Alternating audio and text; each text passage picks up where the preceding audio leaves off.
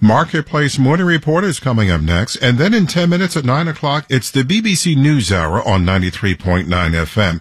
Let's check in with London to see what they're working on. London, good morning. Good morning, WNYC. I'm James Menendez. Today on NewsHour, the Israeli parliament approves a law that prevents the courts from declaring a prime minister unfit for office. Critics say it's a ploy to protect Benjamin Netanyahu.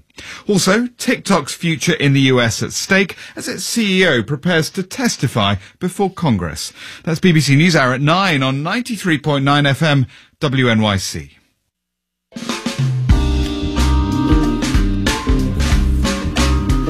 .51 and some sunshine out there now. A 50-50 chance of some midday showers, cloudy and 63. That's our high for the day. We cool off tomorrow down to 53 with cloudy skies and another slim chance of afternoon showers. Once again, 51 with sunshine at 8:51.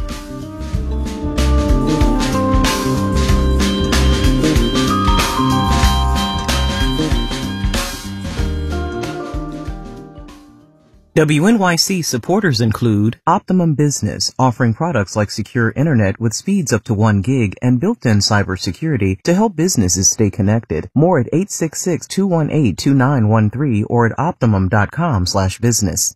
If I have a radio, I can tune into WNYC and I'm hooked into the world. WNYC listener Legacy Circle member Ed Gerber. I think I felt compelled to join and also contribute in my lifetime because I understand that this is commercial-free radio and it needs individuals like me to support it. Include WNYC in your estate plan. Call 646-829-4587 or email legacygiving@wnyc.org. Maybe problems in banking world could actually help fight inflation. Marketplace Morning Report is supported by Progressive Insurance. Progressive is looking for individuals who want to join an inclusive and unique culture. More information, including application, at progressive.com/careers. From Marketplace, I'm Sabri Benishore in for David Brancaccio. The Federal Reserve is juggling multiple crises. It has to deal with fear in the banking system, but it's still worried about inflation, too. And in fact, the Fed continued its series of interest rate hikes yesterday, raising rates 0.25 percentage point. But the two challenges could ironically, in a kind of twisted kind of way, work together. Marketplace's Nancy Marshall-Genzer explains. Fed Chair Jerome Powell spent much of yesterday's press conference talking about the Fed's enemy number one, inflation. Powell said no one should doubt the Fed's resolve in continuing to raise interest rates to get inflation down to its target of 2%. He said the Fed did consider pausing rate hikes, but inflation was higher than expected last month, and Powell says the Fed doesn't want to look like it's backing down. We are committed to restoring price stability, and all of the evidence says that the public has confidence that we will do so, that we'll bring inflation down to 2% over time. It is important that we sustain that confidence with our actions as well as our words. The Fed has another enemy to keep an eye on, all the banking turmoil. But in a weird way, that actually might be more of a frenemy. That's because jittery bankers are less likely to lend, and that can cool off the economy, kind of like a Fed interest rate hike. We're looking at what's happening among the banks and asking, is there going to be some tightening in credit conditions? And then we're thinking about that as effectively doing the same thing that rate hikes do. So in a way, that substitutes for rate hikes. But Powell says don't get carried away and expect the Fed to lower interest rates anytime soon. He says Fed officials don't foresee rate cuts this year. And while the Fed is investigating why Silicon Valley Bank failed, Powell says he would also welcome an independent investigation. I'm Nancy Marshall-Genzer for Marketplace. Are your deposits safe? That is the bottom line fear that's driven the turmoil in the banking system these past few weeks. The FDIC stepped in and said, yes, they're safe, and even said it would cover uninsured deposits. That's deposits more than $250,000 for a few banks in particular.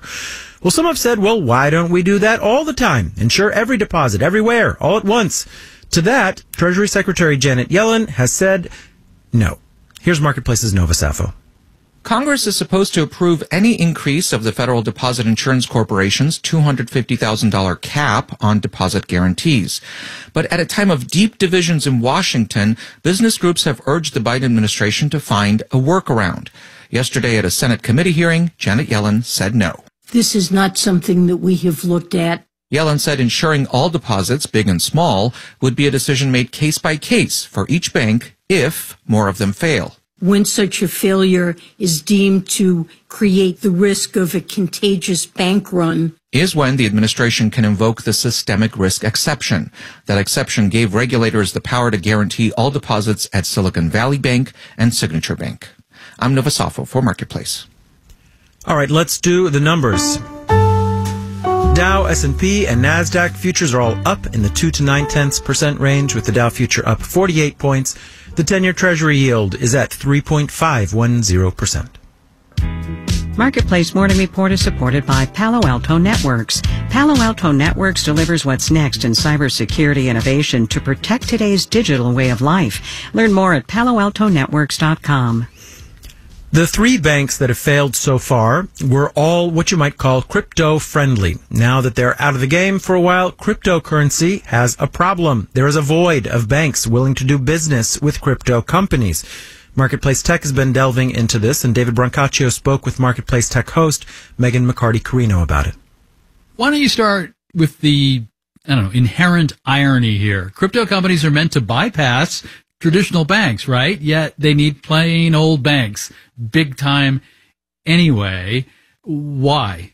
Well, as long as these businesses are transacting in the world outside of crypto, they need US dollars, they need traditional banking systems, they have employees they need to pay, they have taxes they need to pay. They need to do so generally using regular currency, so they need to do that through the banking system. And 3 banks in particular were crucial to this crypto ecosystem: Silvergate, Silicon Valley, and Signature. But why so important? Yeah, Silicon Valley Bank obviously has been top of mind. It was known for sort of being the bank of choice for venture-backed startups, of which some were cryptocurrency companies. But probably the big one was Silvergate, which actually failed earlier in that week before SVB, and it closed down voluntarily. It had a lot of ties to crypto and a lot of exposure to a little crypto exchange you might know called FTX. It also sort of catered to the crypto community. It had a blockchain-based payment system that allowed payments to be transacted 24 hours, 7 days a week, which is kind of unusual in the banking world. Then finally, Signature Bank, it also operated one of these blockchain-based payment networks.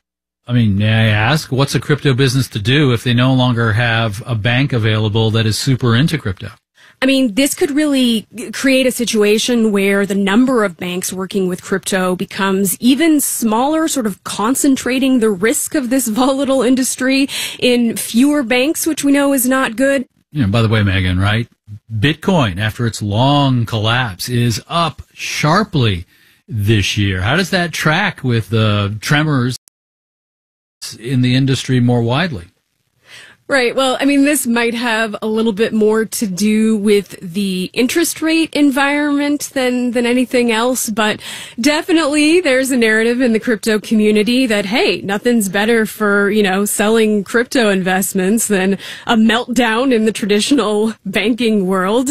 In fact, last week there was a truck with a giant ad for Bitcoin plastered on it that was parked in front of Silicon Valley Bank. It said, "Be your own bank." So I guess, never let a good crisis go to waste. Okay. Marketplace Tech host Megan McCarty-Carino, thank you. Thank you.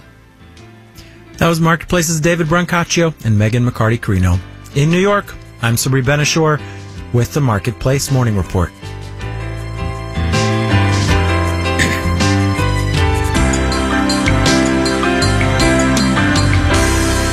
From APM, American Public Media.